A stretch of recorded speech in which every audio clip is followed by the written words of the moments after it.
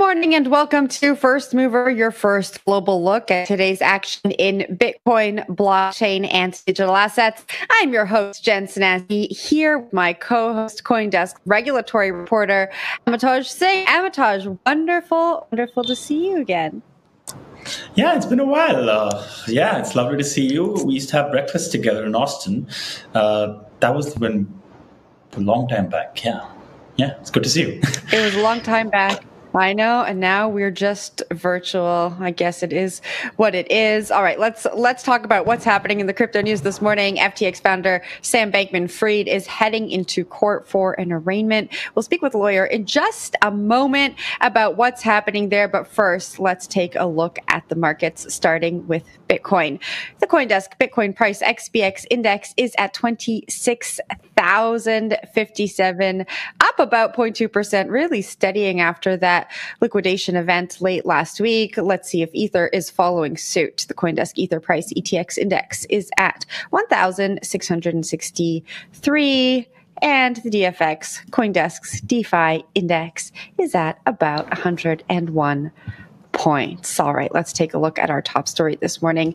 Thailand's government is giving Facebook parent company Meta a new warning. The country's Minister of Digital Economy and Society told the social media giant to curb the number of fraudulent crypto investment scams being advertised on the site or risk being expelled for the country. Amitaj, it feels like Facebook's battle against governments is one that is never ending, and maybe for good reason.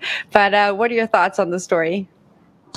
Yeah, I mean, we see this again and again in different forms. We've seen it with disinformation. First, it was misinformation, then it became disinformation, and in the middle was Cambridge Analytica, right? And what we're seeing right now is Facebook once again grappling with being a dominant force of social media that is basically omnipresent. It's just everywhere. And if you have a platform that is basically serving almost, 30 to 40% of the world's population, then how do you control what is on those platforms with just a handful of employees? They have offices in East Asia, in Dublin, and of course in Menlo Park, and they have these war rooms where one of us I've actually gone there and seen the efforts they make in trying to, cull this misinformation. But what's happening again and again, and it's happened in India and other parts of the world, including the US, where the governments reach out to Facebook and say, well, there's misinformation being posted on your website. In this case, it's basically crypto scammers who are putting stuff out. And in this case, more than 300,000 cases, 200,000 victims, 10,000 million baht. So it is just something that happens again and again. Just think about it. You post something on Facebook. Facebook needs some time to take it down. And in that time, the damage is done. And there are just so many people on Facebook's timelines that it's impossible almost. And that's something that's going to be tricky. So they're going to I think what's going to happen is that Thailand is going to bring Facebook officials into their offices, tell them the problem, bring the hammer down on them. And then Facebook officials will divert a lot of their resources to Thailand, try to fix that problem, fix their algorithms, and then maybe we'll see some change. My hope is that if that does happen, Amitaj, that the good information about crypto, the good information that comes from the industry stays, and they don't just throw the good out with the bad, which can often happen in these cases. All right, let's take a turn to the state of crypto now. The State of Crypto is presented by Tron, connecting the world to the power of cryptocurrency. Sam Bankman-Fried is back in the legal hot seat. The FTX founder is getting arraigned this morning on the most recent version of his indictment. Joining us now to discuss is former federal prosecutor and partner at Bryan, Leighton, Paisner, Renato Mariotti. Welcome to the show, Renato. Happy to be here. Thanks.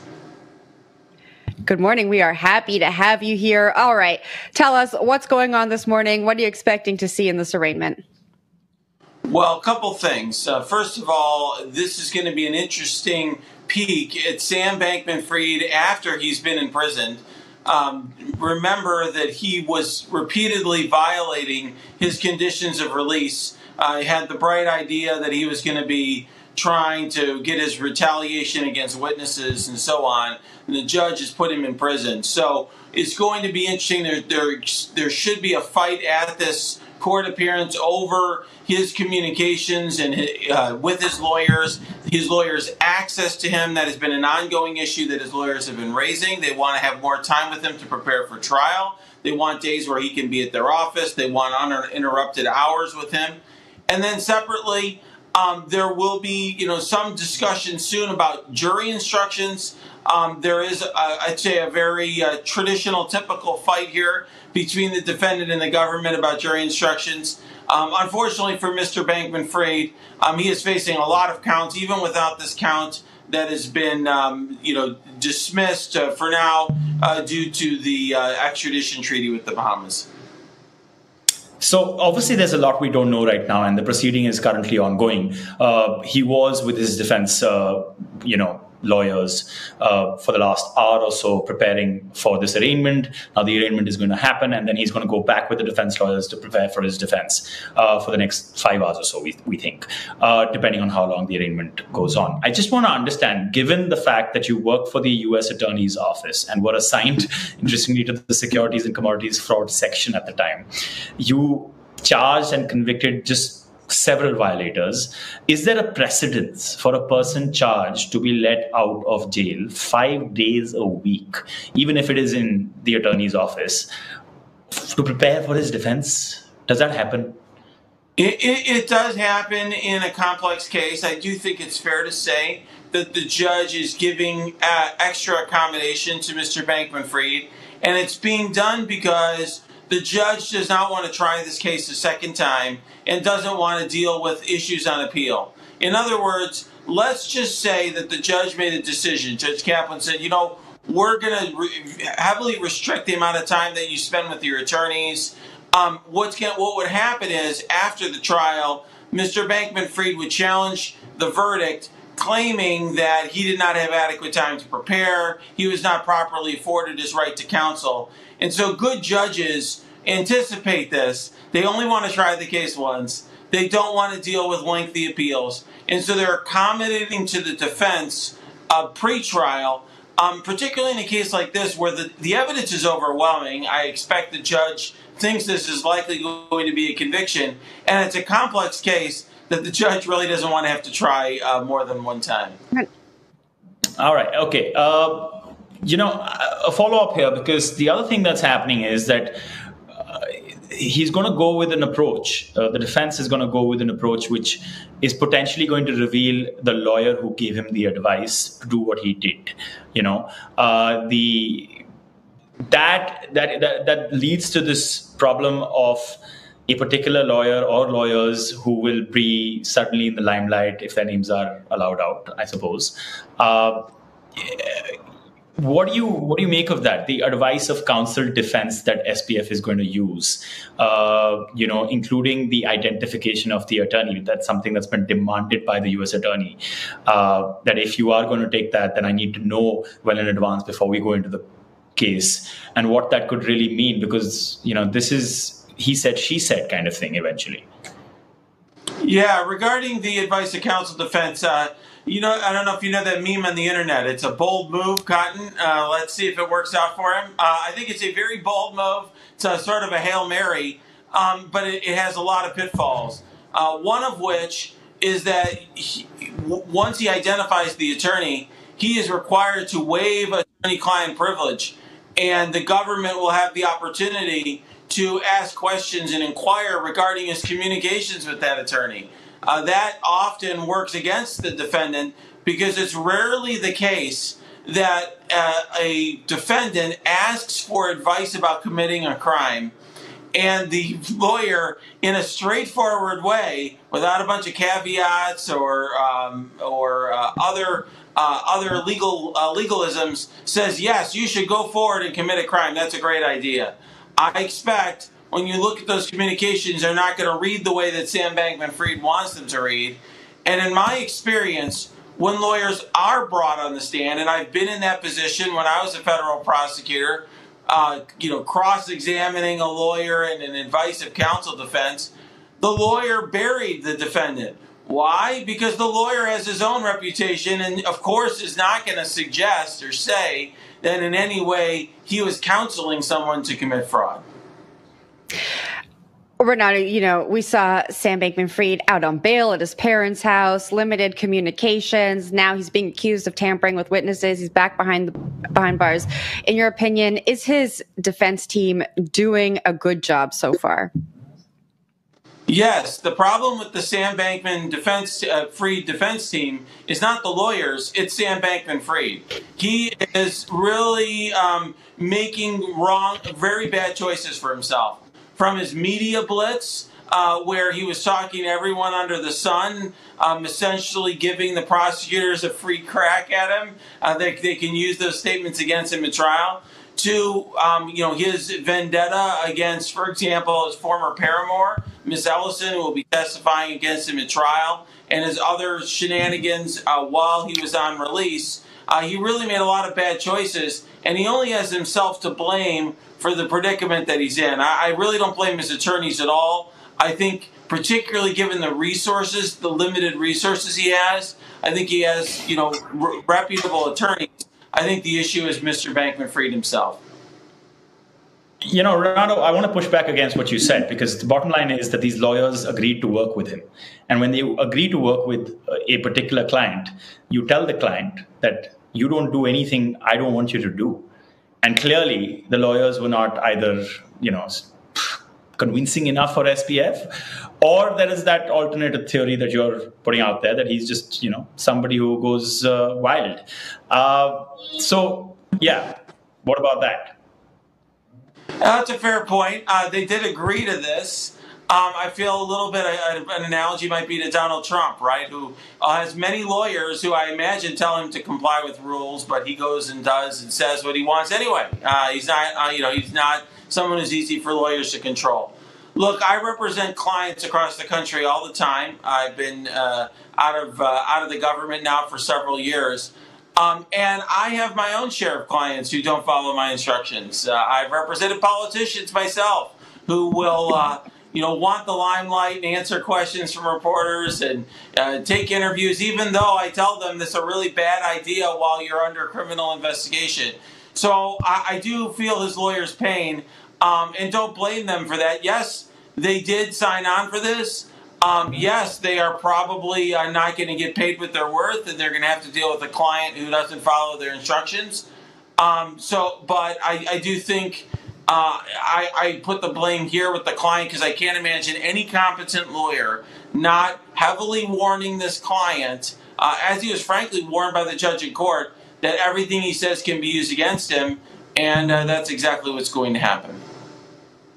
Renato, speaking of following instructions, the DOJ and Sam Bankman-Fried have filed competing sets of jury instructions for the trial in October. Talk to us about what's going on here. Is this usual? Yeah, it's pretty commonplace.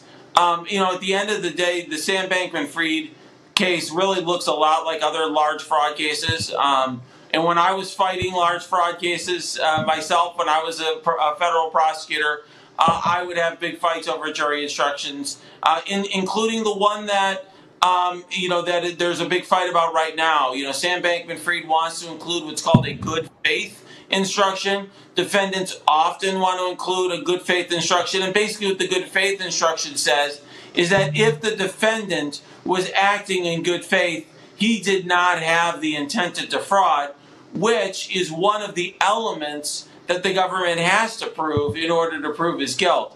So it's in some, the government will argue it's repetitive, it's not necessary, the instructions already say we have to prove intent to defraud, but judges routinely give that to the defense because they want to make sure there's no issue on appeal. Same reason I mentioned regarding, why he's given time to work with his lawyers, and what I will just expect there ultimately is for the government to win, for the defense to win that fight as well. All right, you're already in the hot seat, but I'm going to make it hotter. Here's the thing: hypothetically, if you're given only one choice, which is that you have to predict an outcome for this case right now, And, nobody's going to hold you to it, because obviously this is just discussion and speculation. What would that outcome be? Sam Bankman-Fried will be guilty on most, but not all counts. In other words, the jury's facing a lot of different counts. Hard to select, not guilty for everything, and the evidence is pretty damning. So I'll expect him to get, to be found guilty on most counts, which, by the way, is a complete and utter defeat. The fact that he gets a not guilty on a few counts is irrelevant, because he'll be guilty of many felonies and will ultimately receive a very lengthy sentence. And lastly, Renato, I got to ask you, because we've asked almost every lawyer who's been on the show weighing in on the Sam Bankman-Fried case, and I hope that one day we'll make an epic compilation of it. What advice would you give Sam Bankman-Fried right now if you were his lawyer? Shut up. Stop talking. Stop doing anything that your lawyers don't do. It's time to take this seriously and realize that you're not the smartest guy in the room. You never were. And it's time to follow the experts' advice and try to help them save your life. Renato, thank you very much for joining us this morning. Thank you. That was Bryan Cave, Leighton Paisner partner, Renato Mariotti. We're going to take a quick break. When we come back, we'll take a deep dive into the crypto markets as Bitcoin holds firm around $26,000. Stick around.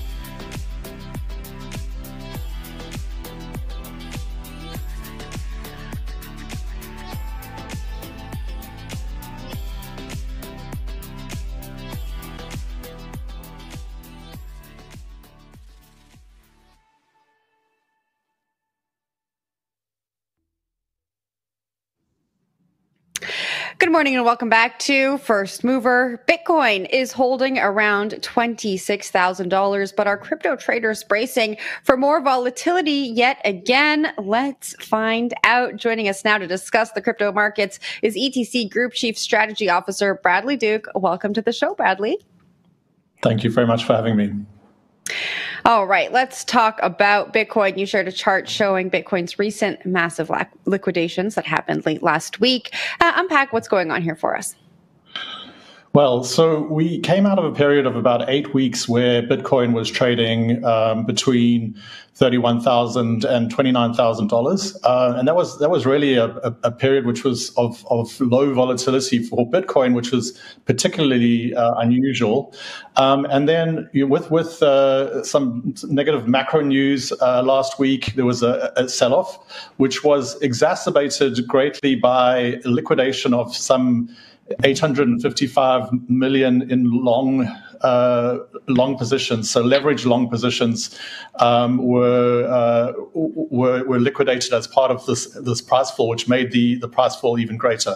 But as you mentioned, since then we've seen Bitcoin stabilize around 26,000, and that's where it's been over the weekend and into the early part of this week. What macro news are you following, I guess, when it comes to the impact on Bitcoin's price? You know, we have rising inflation, the potential to rise rates again here in the U.S. There's news coming out of China. There have been a bunch of different reasons given for the volatility in recent crypto markets, but which one are you particularly following? Well, I'm following actually both of those. I think the sort of negative sentiment on the economy in China is definitely one that a lot of economists are watching very, very closely. And of course, the notes that were coming out of the Fed and at a recent speech whereby there was a clear indication that it's likely that higher rates are here for longer than was previously expected, certainly helped tank markets on that day. All right. One of the reasons why it crossed 30K Bitcoin was because of the excitement around spot Bitcoin ETFs and Ether ETFs. And you're kind of an expert on that, but on the other side of the Atlantic Ocean. You guys launched the first centrally cleared Bitcoin exchange traded product on Deutsche Börse Xetra, the largest ETF trading venue in Europe, and have also launched Europe's first metaverse ETF. So why has that not been like that? The momentum of that expectation, has it dipped, or has inflation and these macro conditions just been too important for the traders? I think a bit of both. I think, there's been a flurry of activity in the applications, both for Bitcoin and, as we've seen recently, for Ethereum futures-based ETFs as well. And I guess from the perspective of the SEC, they don't want to be seen as a kingmaker. I think it's problematic for them to be a kingmaker. So it's more than likely that they will approve a bunch of those ETFs altogether. But then the question is, there's a kind of a feeling that this is going to happen, but then when? And I feel that there was probably a feeling that this isn't imminent, but will more than likely be happening probably Q1 next year. So pushed out a little bit that maybe some people thought. But I think there's no doubt that the negative macro sentiment that came through last week was also one of the contributing factors. So I just want to push back on this because it's not clear. And you've got it right, obviously, in Europe. And the SEC's position has been completely different from whatever's happening in Europe. Yet right. People continue to say this is going to happen. This is likely to happen. And nobody is really giving a strong answer to the question, why? Why is it likely to happen? Why is it the SEC is actually just going to turn around and say, we're okay with it. We're going to actually just give a green light to all of you. Together, that too. There's a grayscale lawsuit happening. That's the spot Bitcoin conversation. But the ETF conversation has more confidence around it. The Ether ETF conversation, I beg your pardon. So I'm just trying to understand, do you have an answer to why? Why would they actually, agree and allow these? Yeah, look, I think when we saw BlackRock filing their application and getting that application approved, that was a signal to the market that something has changed. I don't know about the backroom dealings of the SEC and what is said behind closed doors to incredibly powerful players like BlackRock and others, but it seems that their entry signaled the fact that there has been a softening of position. I would love it for there to be greater clarity and greater transparency in the workings of the SEC, and especially in this area. I find it quite murky and quite difficult. It's very, very different from the European regulatory environment, which has got different kinds of problems, but I think the transparency is something that's greater in Europe. Is expecting the markets to move on an ETF approval almost too much of a U.S.-centric viewpoint? Like Amitaj mentioned, these ETFs exist in other places in the world. Do you feel like maybe these ETFs are going to be approved and the market's maybe not going to move as much as we think it should? I think that's an interesting question, and I think one can't discount the fact, the U.S. is the largest economy in the world, and the investment community there are certainly the more sophisticated and larger investors will invest all around the world. But the fact that there is a U.S.-based spot Bitcoin ETF, I certainly think is going to it's going to facilitate a flow of a lot of new money into Bitcoin that previously wasn't there, because people haven't really liked the structure of the futures-based products, don't like it as much as a spot product. And also there's a lot of people out there who don't really want to get into the nuts and bolts of how blockchain works and, being their own bank and holding their own, private key. And so this kind of ETF structure really is an enabler, allowing more access to Bitcoin than being without it. And so I think there definitely will be a price increase. I don't know. We don't know how large or it will be or how small, but I certainly think that as simply by the fact that it's enabling more access to Bitcoin, there will be a upward price pressure. Just tell us a little bit about what you think about what's happening with the stablecoin market, because something big happened. Coinbase acquired a minority stake in Circle Internet Financial. And I say this in the context of the fact that in just about 2 weeks from now, maybe 3, we are expecting the FSB and the IMF, the Financial Stability Board, and the International Monetary Fund to come up with their own global standard around stablecoins and crypto regulations, but particularly stablecoin, where there has been a difference between the advanced G7 economies and the emerging G20 economies and the global south in general. So Coinbase is going to, has obviously acquired this minority stake, which is going to give it a fillip in the stablecoin market. But there is also going to be this regulation that comes in a few weeks later that's going to be like, no, wait, we're not that confident about stablecoins because they disrupt our economies. Right. Well, look, I think it's quite interesting. I read with interest the Coinbase story, and as you know, the two largest incumbents, USDC and USDT, have been challenged recently by PayPal in terms of they announced that they were entering into the stablecoin market. Certainly, that's something that you have to sit up and take notice when PayPal is moving, because they are a very well-established and well-respected brand, and they have enormous amounts of experience in international payments and remittance. So I think this area is hotting up. What that actually means, and what the new regulation means in terms of how these players will be able to compete going forward, I think I'd be very interested to see the substance of the regulation before I make a call. But there is certainly a massive revenue opportunity with stablecoins, especially given the yield that can be earned from deposits, in treasuries and other risk-free bonds, etc., that government bonds. That this is definitely going to be an area where there's going to be a huge passing up of competition. Bradley, we're going to have to leave it there. Thank you very much for joining us this morning. Thank you very much for having me. That was ETC Group Chief Strategy Officer Bradley Duke. All right, we are about to go to break, but first, some breaking news. Sam Bankman-Fried has pled not guilty to fraud and money laundering charges tied to the collapse of his crypto empire, FTX, last year during a court appearance. We'll continue to monitor the developments and keep you updated. We're going to take a quick break now. When we come back, asset tokenization firm Securitize acquires a digital asset wealth platform. We'll speak to the CEO right after this.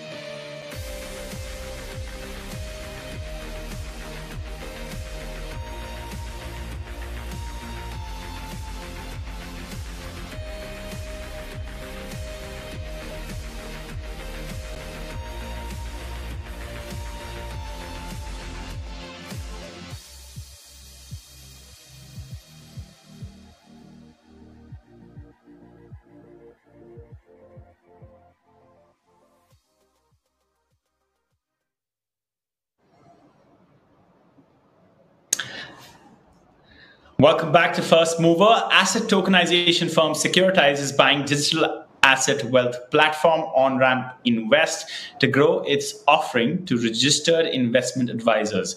This is, of course, known as RIAs. Joining us now is Securitize CEO Carlos Domingo. Welcome, Carlos. Hi, good morning, and thanks for having me in the show again. It's our pleasure. How much did you purchase Onramp Invest for, and what are the terms of the transaction getting right to it? I'm not disclose the terms of the transaction, so you already know that part. But I have to say we're very excited about the acquisition. We had partnered with them since early this year, so we actually got to know the company quite well. And then, looking at, you guys know how the market it is. It's tough for companies to raise money, and some smaller companies like Onramp, they decided that they're better off being part of a bigger organization and entity where they can thrive and have proper funding without having to go out to the outside market. So we had the opportunity of bringing them in-house, and we thought it was a very good idea. As you know, the IRA channel is very important. It's huge. It's $100 trillion of wealth being managed there that is very poorly served by anything related to digital assets or digital asset securities. So we thought it was a very good opportunity. The funny thing is that we were just talking about SBF, and he kind of let down the entire industry and perhaps the world, and then led to a trust deficit for the entire industry because of him. And and in that context, I just wanted to ask the question again. You don't have to share how much you purchased Onramp for, but perhaps give us the tidbits of the crumbs of some terms of the transaction at least.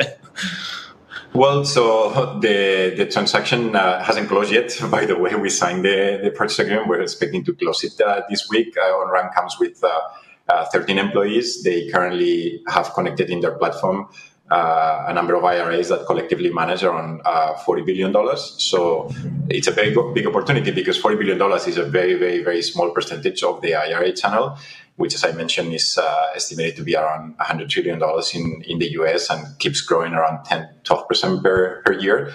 So I think that expanding on the basis of what they built and their tech platform is a massive opportunity for us. What does expansion look like for you from here? Any more acquisitions on the horizon? We always look for acquisitions. I think that when markets are depressed as now, and then VC funding has dried up, and there is a lot of companies that raised money in 2021 when valuations were obviously much higher. And as you've seen, public markets valuations have dramatically declined as interest rates have been going up, and the same corrections haven't happened on private markets, but I think they're coming as people are running out of money. So I think that inorganic growth is something that we always keep an eye on. It's not our first one. So we acquired a company in Japan already. We acquired our broker dealer. We acquired a trust agent. This is our 5th acquisition. So it's something that we always look at as a way to inorganically growth, to take advantage of the momentum in the industry.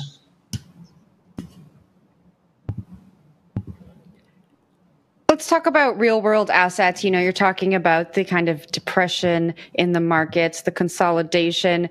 Do you feel like firms that are focused on these real world assets haven't been hit as hard by what's been happening in the industry and outside, like if we were to consider inflation, for example?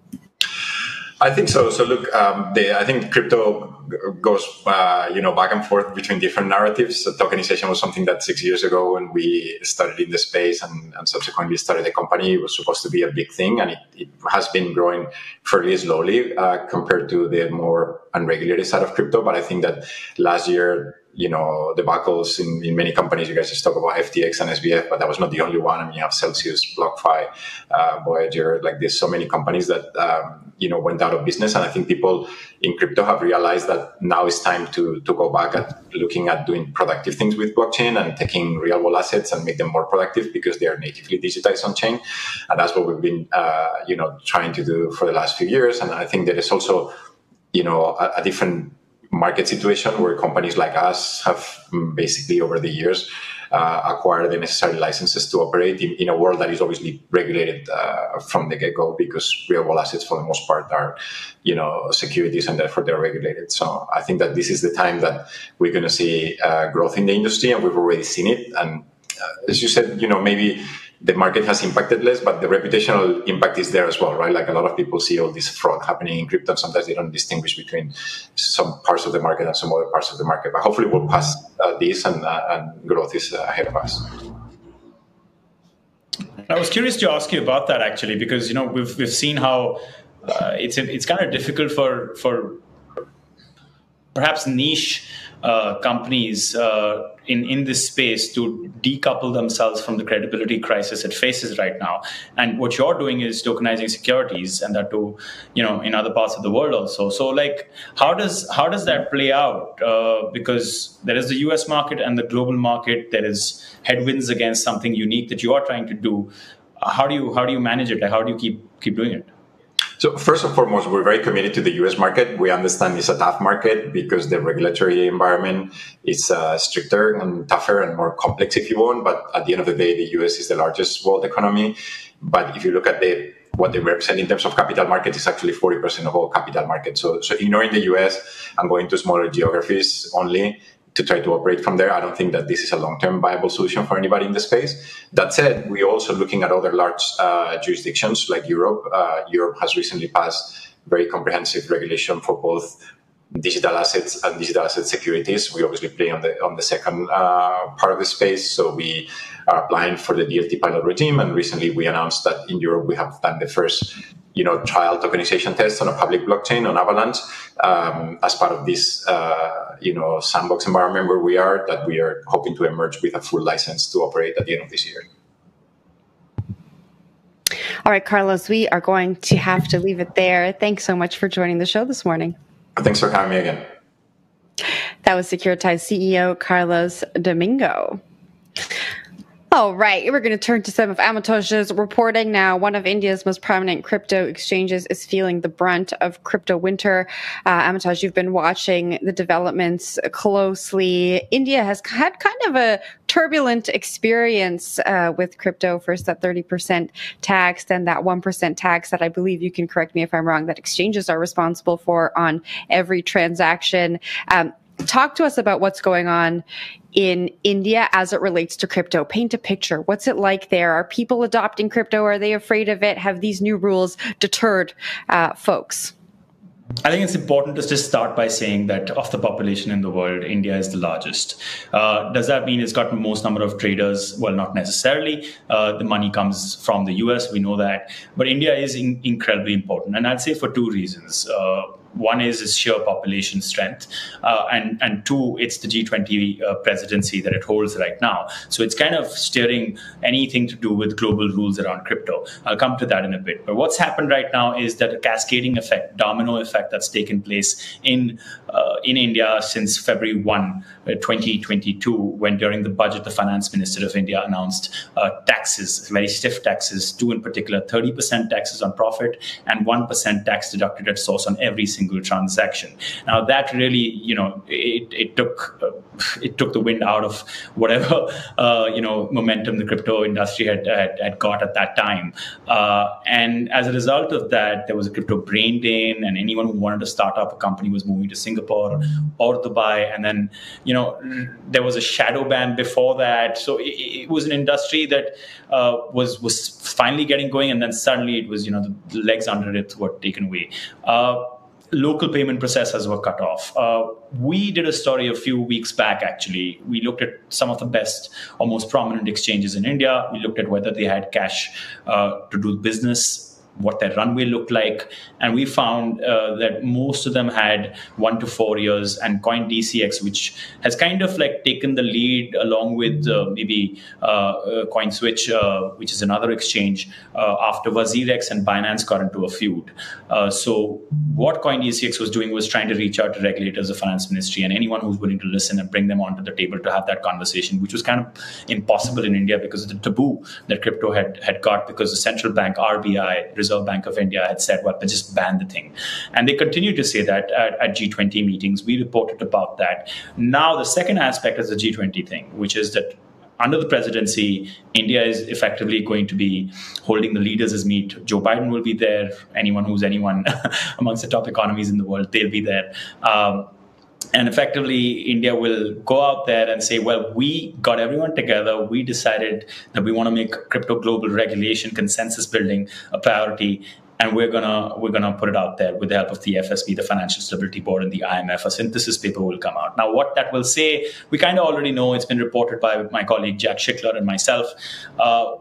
But India is not going to come up with its own regulation, and the uncertainty is going to continue. They have kind of made up their mind. Sources did tell us that. And as a result of that, the uncertainty for these exchanges continues, and they just have to kind of like just manage, and that's what they're doing. We did go to CoinDCX's office in Bengaluru, which is the IT capital of India, just a few weeks back, and we did meet their people, and we did not at that time have a sense that this would happen. All right, Amitaj, for our audience who wants to read up more about your reporting, you can do that on coindesk.com. That was a great preview. Thank you for that. And that's it for First Mover today. I'm Jen Sanasi. Thank you to Amitaj Singh, my co-host. Don't miss CoinDesk's next Crypto in Macro Spaces coming up at 10 a.m. Eastern Time after Bitcoin and Ether fell over 10% last week after a prolonged period of low volatility. That's on X. Of course, X is formerly known as Twitter. First Mover returns tomorrow at 9 a.m. Eastern Time. In the meantime, you can catch the hash at noon. You're watching CoinDesk TV.